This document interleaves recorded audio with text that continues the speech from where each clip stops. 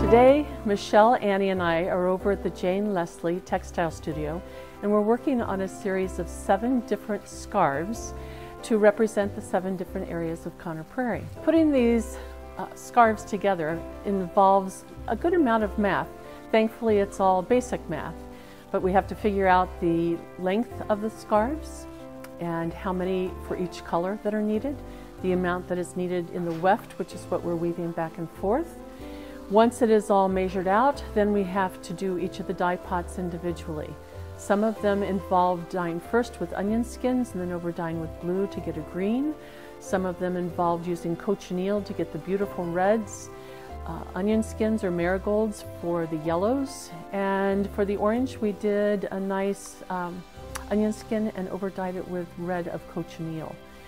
Then once they are completed, rinsed out and dried, we bring them to the loom and we will take them and separate them according to the colors in the pattern.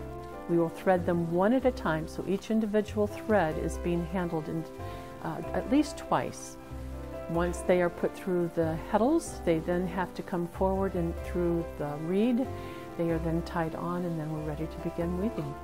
That can take about a half a day depending on how quick you are at getting the loom threaded, and either anywhere from a half a day to weave off one of these scarves. So there is a good amount of time that's involved in producing these. The 7 different areas that we are representing, the first one is the Civil War journey. We've chosen red, white, and blue because of the patriotism, but also we've woven it with a broken twill to represent the chevrons on a uniform. The fringe on the end is rather short and it is twisted in order to be much like an epaulet that you would find on the shoulder of a general or someone of that sort. The next one is the treetop area, and we chose to use brown, green, yellow, blue. The blue represents the river that's running through the grounds, and then we've got the brown for the trees, the green for the leaves, and the yellow of the sunlight coming through. It's woven in brown so that we're keeping it all nature related.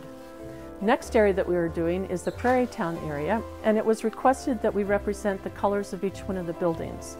So we have those put onto the loom, and they are in somewhat of a pleasing visual, but not in any specific sequence, being woven with brown to represent the path that runs through Prairie Town.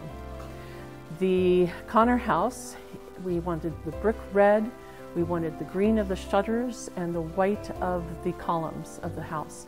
The green also represents all of the trees that would have been in the area that the house, a big beautiful brick house up on a hill surrounded by trees.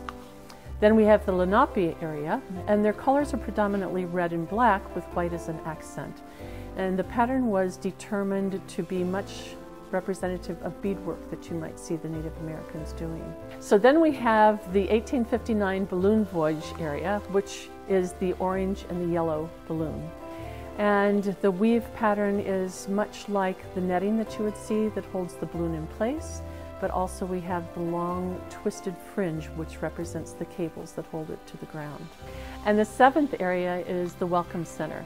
And since everyone comes through the Welcome Center to come out onto the grounds, we tried to do a lot of greens and blues to represent the river that is a focus for us, as well as all of the trees and the natural areas that are around us.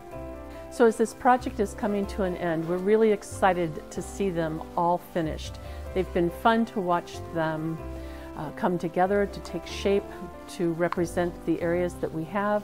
The colors are absolutely beautiful together, and we look forward to sharing all of those with you.